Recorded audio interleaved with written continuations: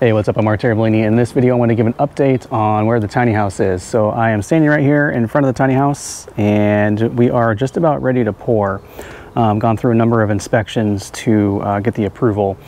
I can kind of go over here at the layouts a little bit. So what we got going on here is right over there. That is going to be the washer. That's going to be the kitchen sink, and that is the vanity in the bathroom, and then that's the toilets. And then the shower is there, and it's basically all kind of branching in. You can kind of see through there and branching into one big pipe over here for the sewer. So they all kind of connect together. We're going with a post-tension cable system. That's what we got going on here. All the plastic is a vapor barrier, so we don't have moisture going up into the slab and up into the floor, and could cause moisture problems with your flooring. So that's what that is for. And everything checked out. Went through an inspection, and we actually failed the first one. The plans were created about a year ago, and the requirements for, or the standards that they follow, changed within that time. And so they were going to try and make us do the changes that they have currently versus the plans that we had. So we had to fight back a little bit and say, you know, these are the plans you gave us, and so we're going to follow through with those plans. And they eventually said, okay, that's fine. So we had to just kind of have a little back and forth on that.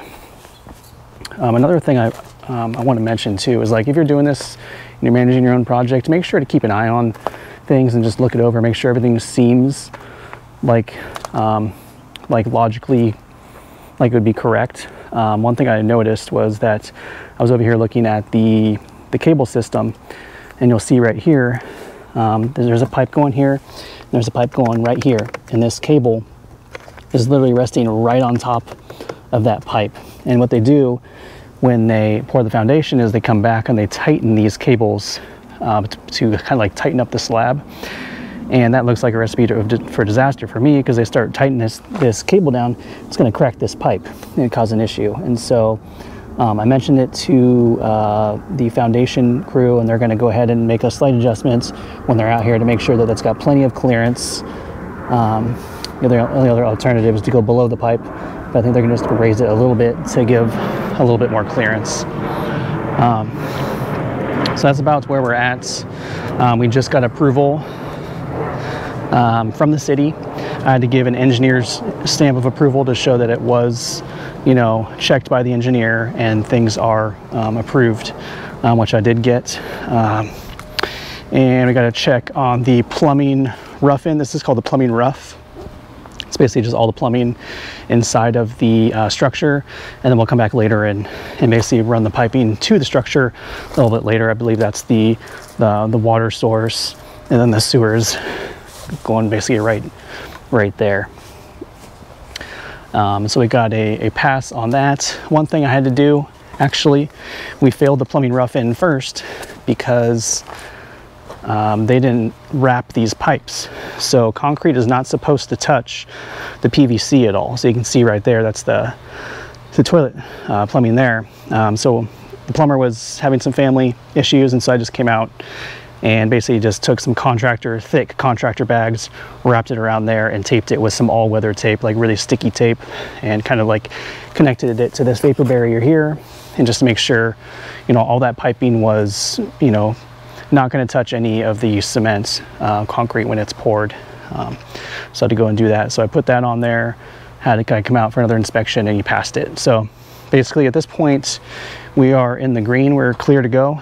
And so we're probably going to start pouring concrete next week, and we'll give that about a week to dry. And then at that point we're going to be on to framing. And so things are finally starting to move along pretty good on the project. You know, obviously a few hiccups here and there with inspections and stuff, but pretty much to be expected. You're always going to run into a few things here and there, but finally moving forward. And this is eventually going to be, you know, like a midterm stay. Could do a little bit of short-term rental. And what's interesting is I've been Airbnb-ing a room at my place now, and I've been kind of holding off for the last few months because I'm afraid, like, because look at this place, we got boards everywhere and dirt and more boards over there and a big pile of brush and dirt, and the yard is kind of a mess. And so I didn't want to rent out my place because it's not very like appealing, you know. So I wasn't sure if, you know, I would get really bad reviews and then like not as many bookings. I was really kind of afraid of that happening. And what I found is the best approach with that is to be 100% transparent. And so that's what I did. I still kept kind of like the welcome signs and whatnot, but really I think what did it is I made like this little sign. I'm not sure if this is going to be the name of it ultimately, but I made this little sign and just said, you know, welcome, and, you know, please excuse the appearance and all this. And that kind of helped people, you know, tell people like what's going on. I'm building this little tiny structure in the backyard. There may be contractors here occasionally. There may be a little bit of noise on occasion. You know, if you're not comfortable with that, go ahead and cancel the reservation. And if you're cool with that, you know, great. And honestly, I haven't had any negative reviews. Everything's been really positive. That's been actually really nice that's been able to kind of continue a little bit at this point. And I have to be a little bit cautious about booking it, you know, during certain times. Like I'm not going to have a guest here while they're actually pouring the concrete and stuff like that. So you got to be, you know, flexible with that. But so far, everything's going pretty well. Things are finally moving forward. So I will be sure to post another video here when I get the foundation going. And if you like this content, be sure to like and subscribe, and I'll see you in the next video.